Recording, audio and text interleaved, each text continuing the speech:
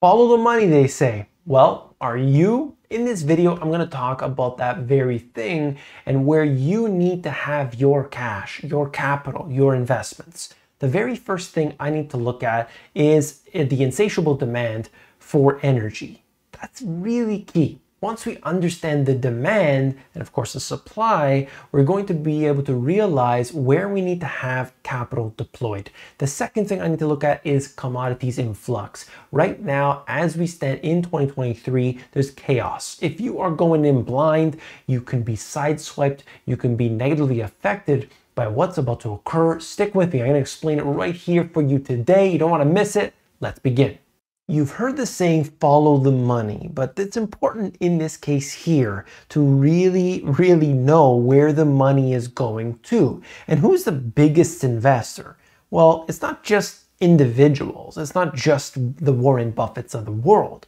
We're talking about governments. Where governments deploy their capital, we must be aware of this and realize that they're going to be able to put in more than anybody else, any other company, other corporation or billionaire. And at the same time, fundamentals may not matter. So if we keep that in mind, we're going to have much more sound investing principles. I don't hear anybody else talking about this, and yet it's so simple.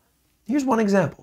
Britain's renewable power hits new peak. Fossil fuel also rises. So the energy situation, particularly in Europe, has been such a terrible over the last while. But I wanted to, let me read this to you, but then I'm going to explain why, okay? Renewable power sources generated 40% of Britain's electricity in 2022. Very expensive, by the way, up from 35% in 2021, while the share of fossil fuel in the energy mix also rose.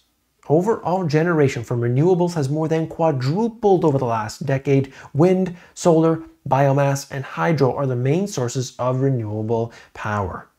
Now, this is what we need to understand. You could say, I don't like solar, I don't like wind, I don't like any of these things. But this is where, and by the way, let me add this in right now again, nuclear, uranium. These things here are where governments are deploying, if you look at it globally, trillions of dollars. There are corporations that will benefit from this. You don't have to like it. You don't have to be in favor of it. But what you have to do is make the right investment choices. I can't give you financial advice, but I can give you all the ammunition you need to make the right decisions. Does that make sense to you? Trillions of dollars going in one direction. If there's a recession, doesn't matter. If Warren Buffett says he doesn't like it, it doesn't matter. Trillions are going in this direction. Do you get me? Here's one example that I wanted to show you, 25 years of lithium production. And I'll explain this to you here. I hope you can see it. Perhaps I'll zoom in. You could look at Australia. Australia produces more than 50% of the world's lithium. That's one fact. But check this out. And China accounts for over 90% of Australian lithium exports. Do you see what's happening here? These two partners are so important to each other for many things. Lithium is just the one that they're explaining here. And what does this go into? Well, batteries, for one. This is really important because everything's got batteries. The cars have batteries, the cell phones, the laptops, everything seems to have different lithium batteries in them. And so you could see how things have really escalated over the last few years. I mean, just taking it from, even 4 years ago, things have really started to increase. So that just gives you a little look graphically as to where, where this has been. This is the mine production of lithium. And clearly, Australia head above heels on the rest, but Chile, also China, and they move it on. Now, I think it's important to show you as well that China is the third largest producer and controls 60% of global battery grade lithium refining capacity. Because just like any other commodity, it's not so much as what you got in the ground, but how much of that are you able to refine? What do you do? Like rare earth minerals. This is the discussion all the time. Rare earth minerals, yeah, we've got them here. Vietnam has so many, US has so many, we've all got them. But who's actually bringing them up out of the ground and refining them? was China, like more than 90% of it. So that's the thing. It's not about, oh, Venezuela has a lot of oil, but if it's just sitting in the ground, it's not doing anybody any good. So that's my point here. Look at that as well. Where the money is going to. If it's not being deployed to pull that out of the ground in Venezuela, should you be invested in the Venezuelan oil? That's up to you. You can take a risk, right? That's my point, okay? The right strategy for oil companies in 2023. Oil companies are facing increasing resistance from environmentalist groups and governments, resistance that is making the future of oil and gas industry less certain. Let me go back to the first point again. I hope those who have stayed and watched this, that you realize how huge this is. This is massive.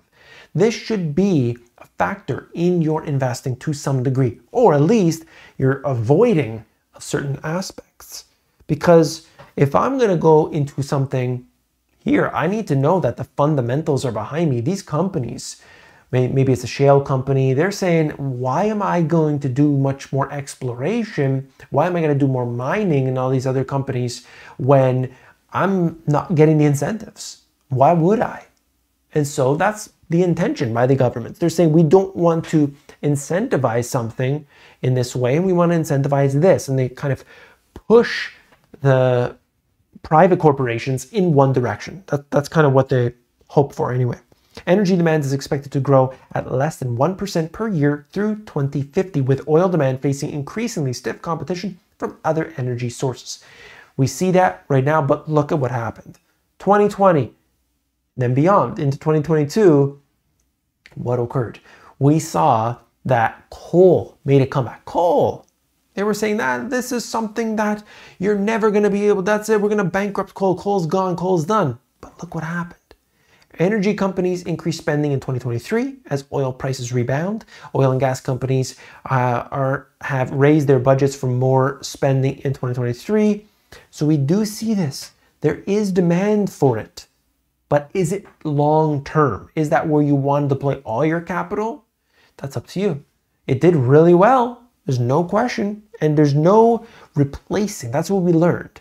When coal had this rise, we learned you can't just get rid of that other thing, because yeah, you can have some energy, but how expensive is it going to be to actually produce that? And you look, I saw one example of when they were charging a Tesla, I think it was a Tesla vehicle or one of these other electric vehicles, and the reporter or whoever it was asked the individual who was speaking, they said, what's the power source of the, what's actually charging that car right now? And she said, I think it's coal. So you're using the coal power to charge the electric vehicle. And you got to realize, like, we're still heavily dependent on these other sources. So you're not just going to just get out of that. But if we're looking long-term investing, we need to realize where our money is, where it's going to in the next while. Why billions of barrels of oil go untapped in Brazil. Again, the same situation as mentioned with Venezuela. It's not as if, oh, they have lots of reserves. They had to be pushing that out. And the only thing I wanted to mention here was that, you've got a contract dispute between Petrobras and the government.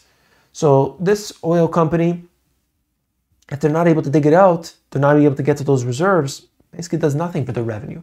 Suddenly, if that agreement, by the way, it's been since 2013 where they haven't been able to come to terms. If they do, whoa, now we got a lot coming online. What does that do to the price? Well, if there's so much, it could be good for the company because they're able to generate more revenue, but now you got much more supply. And if that supply is there, what do you think that does to the price? Well, that's right. Depends on, of course, how much. There's always demand and supply fluctuations every day, basically. So I watch that, but this is important, okay? So the contracts there, if that gets dispute gets dealt with, well then, things change, okay? Now, really quickly, we wanted to cover this. The crash in US natural gas prices incentivizes power plants to ditch coal. That's right. So even within these industries, we see the balance in between the two. And I'm not so sure that, companies wanted to go this way towards coal, having to go back into that time, having to deal with something that we're trying to trying to get rid of ultimately. There was no new mines opening, all the mines are shutting down slowly. So this is difficult to do business with, but natural gas was so expensive, super expensive, especially in Europe. So then things changed. Well, here we are today, okay? Crude oil inventories fall again, even as the SPR inventory draws continue. This has been going on. The Strategic Petroleum Reserve just continues to decline, and that's important. I would say it's important, but admittedly, the timing seemed to be okay on that. But anyway, here we have it, just showing you that chart. I just wanted to break down the fact that in times where we see trillions of dollars going somewhere, we should be paying attention. That's all. That's my message for this. Supply and demand is a fundamental principle of economics that describes the relationship between the quantity of a product or service that is available and the quantity that is desired by consumers. The law of supply and demand states that in a competitive market, the price of a product or service will adjust to reach a balance between the quantity supplied by producers and the quantity demanded by consumers. In the case of a commodity such as oil, the price is determined by the interaction between the supply of oil and the demand for it. If the demand for oil is high and the supply is limited, the price of oil will increase. Conversely, if the supply of oil is high and the demand is low, the price will decrease. The price of oil can also be affected by external factors such as political instability in oil-producing countries, natural disasters, and technological advancements that can either increase or decrease the cost of extracting and transporting oil. The price of oil can have a ripple effect on the prices of other goods and services, as oil is a key input in the production of many products. For example, if the price of oil increases, it may lead to higher transportation costs, which can then lead to higher prices for consumer goods.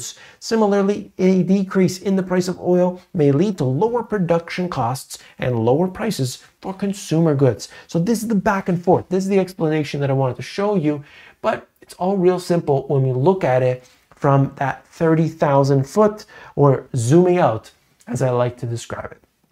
I hope this video was informative to you. I'm just trying to highlight what we've seen so far, where the money is going. Follow the money, they say. Do you want to know more about follow the money? Do you want to know more of these tidbits that generally aren't shared out there? All you gotta do is hit subscribe. Subscribe, because every single day I bring you a video with really good information like this. Hit subscribe and I'll see you tomorrow. Take care.